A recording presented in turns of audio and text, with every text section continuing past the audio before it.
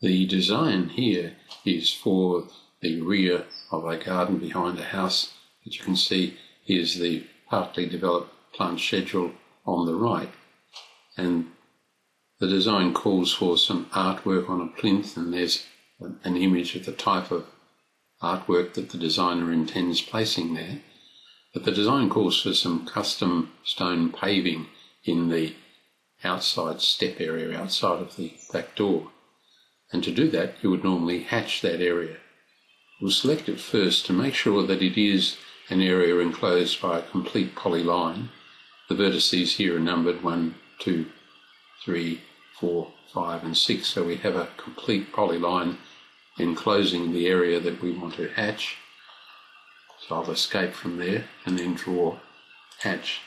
Pick the polyline and hit enter. Up pops the standard hatch pattern that's delivered with gCADPlus. gCADPlus loads AutoCAD hatch patterns, and that's why it's called ACAD-ISO.PAT. I'm working here in the metric environment, but if you're working in the imperial environment, the hatch pattern loaded would be ACAD.PAT. If we click on the down arrow here, we can see the various hatch patterns that do exist, and we can scroll up and down through them using the up arrow on our keyboard. But there's no particular stone hatch pattern, there's no real variety in hatch patterns there. We can click on this arrow here and load one delivered with gCADPlus, but not preloaded. You need to load it separately, and we'll pick open. Now when we click here, you may be able to see as we scroll down, we've got lots of different patterns for different gravels. Grass areas are standard, but if we come down here, there's river rock and rubble wall and rubble, and some different types of paving patterns are here as well.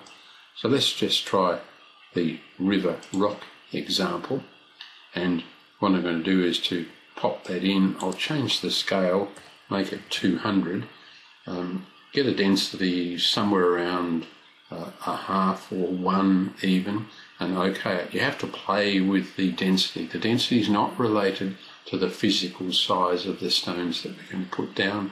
It's an arbitrary number. So we'll go OK, and in goes the pattern. So if we select it now, we could change the scale at that point. We could make it more or less dense. So if we type 250 and enter, you can see when we unselect all that the rocks are a little larger.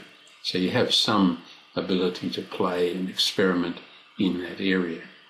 So it is worthwhile learning to load different types of hatch patterns. The internet is full of AutoCAD sample hatch patterns.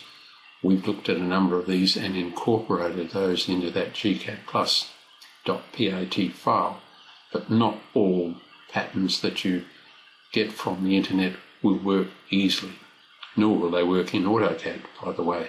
It is in large part experimentation.